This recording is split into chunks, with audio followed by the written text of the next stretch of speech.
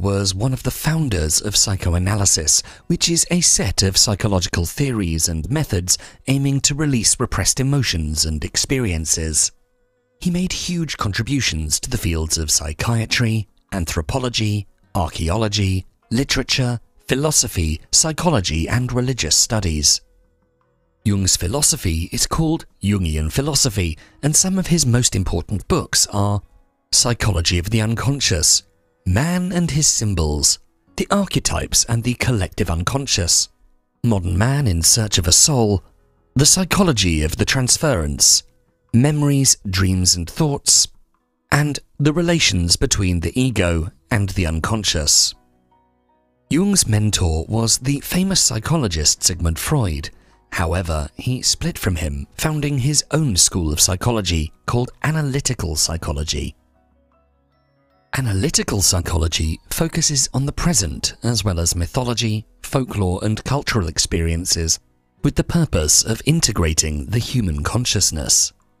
One of the most important aspects of this analytical psychology which Jung founded is the process of individuation. Jung considers the process of finding the self and realizing your potential as an important task in human development. To help you understand how to use Jung's teachings to realize your full potential in life, today we bring you 8 lessons that you can learn from the philosophy of Carl Jung. Number 1. Don't let others define you. Jung said, "The world will ask you who you are, and if you don't know, the world will tell you." Jung departed from Freud in many ways. One way was that he didn't consider that all psychological diseases come from some childhood traumas, or that he was not for the concept of the superego, which for Freud represents the voice of conscience, the voice of other people inside ourselves. It's formed in childhood based on what parents and educators told us regarding what's good and what's bad, and who we should be. Jung believed that the internal voice which demands us to behave in one way or another can have many different causes and isn't limited to biological ones or to past events from childhood or teenage years.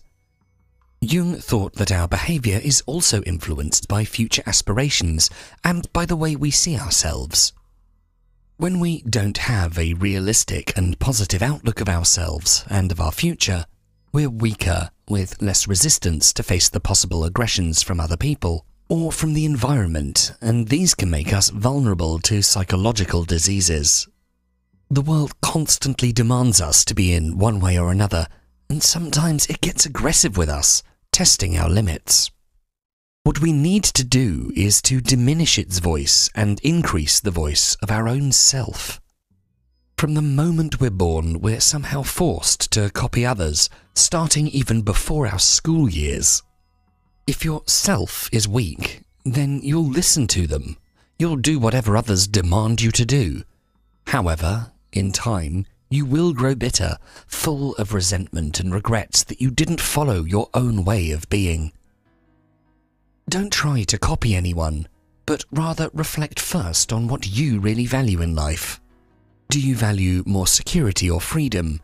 Are you more competitive or collaborative? Are you an explorer, or do you feel better following a routine schedule and so on? Don't pretend to be someone you're not. For example, don't try to force yourself to appear to be outgoing when in truth you're an introvert. This will only damage you in the long run. You need to always question yourself, who you really are, what your likes and dislikes are, and who you really want to be in the future. Only after you've been through this introspection would you know what actions to take and how to impose your will on the world instead of letting the world overwhelm you with its demands. No matter your age, you should still invest effort in finding your own style, your own voice, your own behavior, and your own way to conduct your life. To live a good life, you need to live a life which represents you. Without knowing what makes you unique, you can't know what kind of activities you should pursue that can help you reach your true potential. Number 2. Understand your passions. In the words of Jung, a man who has not passed through the inferno of his passions has never overcome them. As one of the founders of psychoanalysis, Jung understood how important it is for his patients to have the courage to face the subconscious elements, which are usually repressed desires. For example, sexual desires or desires to harm somebody else, or a desire for performing an activity that can put you in an embarrassing situation. Only when we have this courage to face them can we heal ourselves from them. When we run away from what upsets us, what makes us uncomfortable or scares us, that thing will come back to haunt us even worse, affecting our behavior and increasing our anxiety. These subconscious elements are usually related to repressed desires or passions. We usually repress them because they're either immoral and unacceptable from society's point of view, or they're too overwhelming and we're not able to cope with them at all.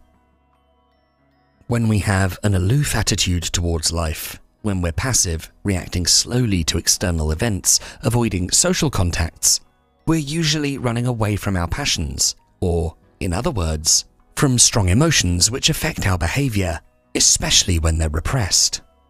For example, you might have a passion for communicating with other people. You might have the potential of becoming a great public speaker, but you have a childhood trauma. One adult made fun of you and your way of speaking when you were a child, and this event made you fear opening yourself up to other people and risk being embarrassed again. The best way to heal from such anxieties and discover your real passions again is to practice more journaling, analyze your dreams, get to know yourself better, be more forgiving with yourself, make time for things you really care for, learn to overcome your fears step by step. Looking at the given example, you could take some lessons in public speaking and maybe discover just how talented you are and how unjustified your fear was. Get more in touch with what makes you feel alive and more knowledgeable about the inner workings of your inner passions. Number 3. Focus on who you want to be. To quote Jung, "I am not what happened to me. I am what I choose to become." Although Jung was deeply interested in mythology and even came up with the concept of collective unconscious, which is the part of our unconscious that's common to all human beings, deeply influencing us in many aspects of life without our awareness, he was for a stronger development of our conscious capabilities to decide our own fate. It's also possible that precisely because of knowing how vulnerable we are to the unconscious elements, Jung emphasized on the importance of choosing who we want to become and integrating all the unconscious elements into this identity, even the components of our immature psyche, for example, some attitudes that we picked up in childhood, like a constant desire for love and attention or the fear of abandonment. We need to integrate them over time into a well-functioning whole, which is our individuality. This process of integration Jung called individuation. What defines us is the end goal towards which we aim, this being the well-functioning whole, what we choose to become. Having a goal regarding the person we wish to become is extremely important for the good functioning of our psyche. If we don't know who we want to become, how we want to represent ourselves in the face of the world, we'll just go with the flow. One danger in living your life as it comes, without putting your will to work, without putting effort into thinking through when taking important life decisions, is that you might find yourself in a situation that completely copies a traumatic episode from your past. When we leave our life to the unconscious driver, it leads us back to something unresolved from early times, and it's usually a negative experience that we need to find an answer for. For example, if you come from a dysfunctional family in which you were neglected or perhaps even abused, if you just follow your instincts or your heart in choosing your life partner, you risk ending up in the same type of household, copying the same situation. Following your instincts blindly and not using your reason into taking decisions that prevent you from making the best decisions in life and from realizing your potential. The immature element of the psyche in this example is the fear of abandonment, And this fear makes you search for the same pattern of dysfunctionality. To overcome this fear, you need to have a clear vision of where you really want to end up. Make a clear and rational plan on how to get there, and follow through, not giving too much attention to your doubts and fears. Thus, while focusing on who you want to become, you integrate the components of your immature psyche into this new personality who isn't afraid anymore. To avoid being a victim of your fears and your past, you need to spend more time with yourself, reflect on your past experiences, think what they can teach you, understand that they don't define you. What defines you is who you want to become. Then you have to decide who you really want to become and strive in real life to be that person. Number 4. Give up your addictions. Jung teaches us that every form of addiction is bad, no matter whether the narcotic be alcohol, morphine, or idealism. Addiction is a serious problem, affecting people on many levels, including the biological, social, psychological, and even spiritual levels. Jung encountered many types of patients suffering from addiction. However, he saw some similarities between people with real addictions like alcohol, some compulsory gestures and so on, and people suffering from idealism. We sometimes become fixated on some ideal views over life, avoiding seeing that reality is completely different than that rosy picture. We just try to find ways to escape facing the real problems of life, of what really hurts us, because we don't feel capable of facing those issues. That's why we find refuge in drugs, alcohol, and idealism. To maintain our healthy psyche, we need to be in touch with reality, not avoid it. If you don't like that you're overweight and unsuccessful in life, don't waste your days with narcotics, drugs, alcohol, or idealism, but rather have the courage to face reality, make a plan to change the situation, apply more aggressively to jobs, and consistently follow a workout routine. If you continue to spend your days partially unconscious or stuck in some damaging idealism, you can't get in touch with your real self.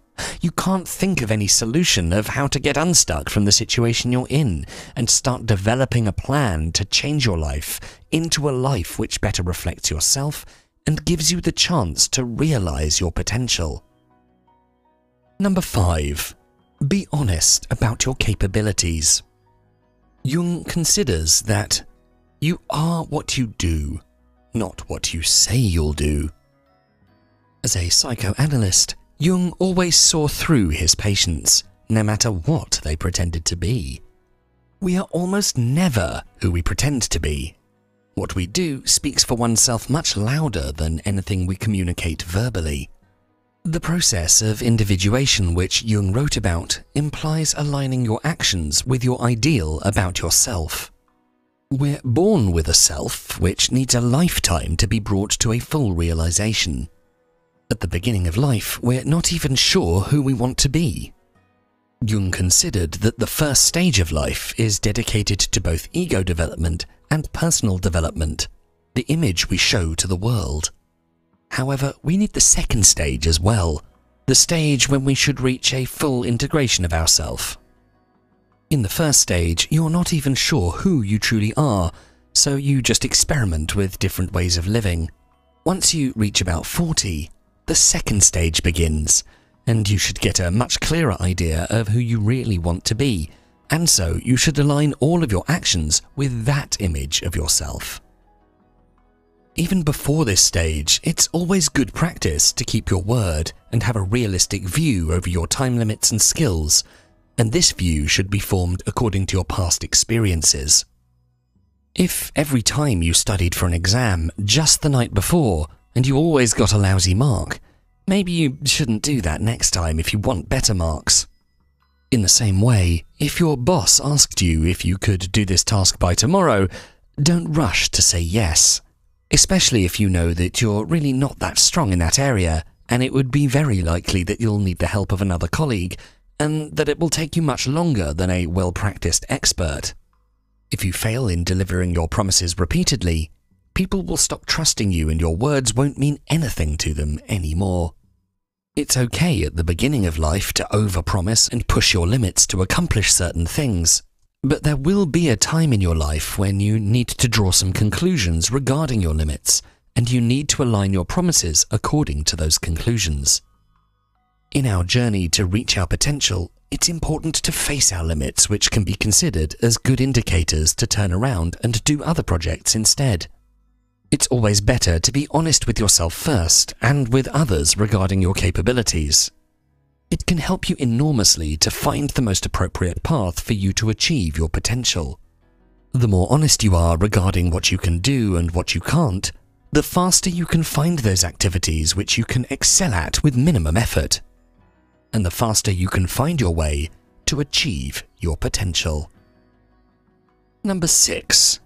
Make strengths from your weaknesses. Jung stated, "I regret many follies which sprang from my obstinacy, but without that trait I would not have reached my goal." In his book, Memories, Dream, Reflections, Jung reflected on his life and how different it could have been if he himself was different. He considered himself being too obstinate, stubborn, but at the same time he acknowledged that without his stubbornness, he would not have reached such successes in his life as he did. In some ways, any weakness can prove to be a strength if it's explored in the right direction. Perhaps outside the professional world, Jung's obstinacy was wrongly placed, but in professional life, this proved to be the best tool to achieve success. Find a connection to the infinite. As we learn from Jung, the decisive question for man is he related to something infinite or not? That is the telling question of his life.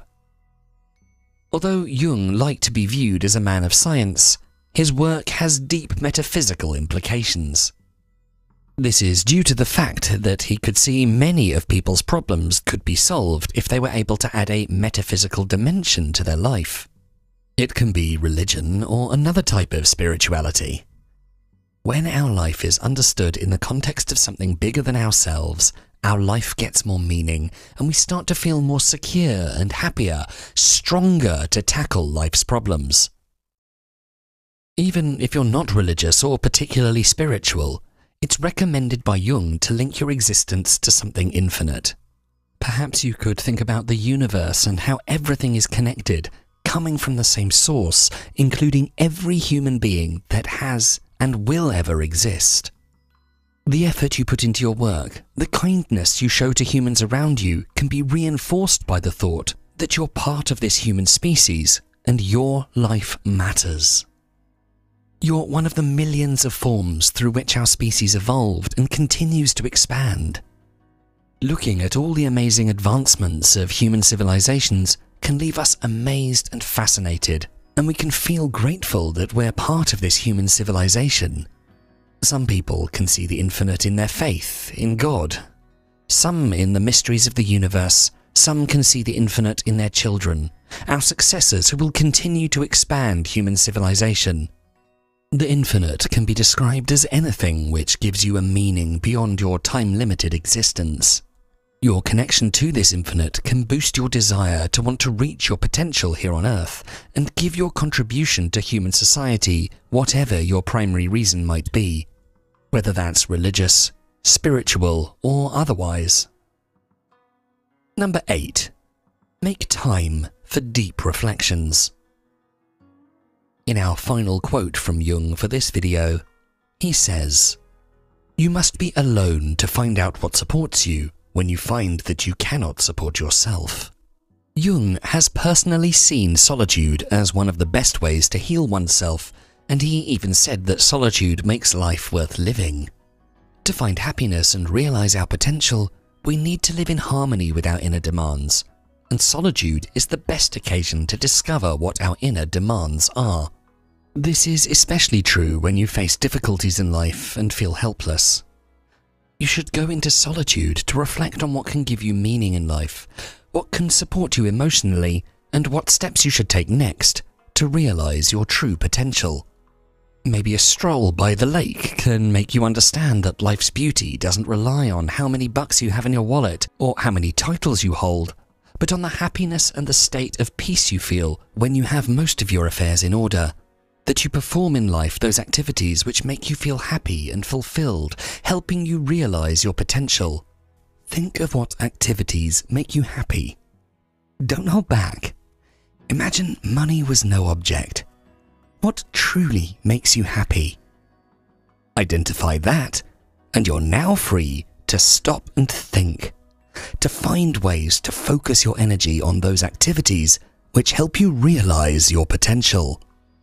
Realizing your potential is a journey, and solitude can provide moments of reflection that can help you assess how far you are on this journey and what you should do to advance more.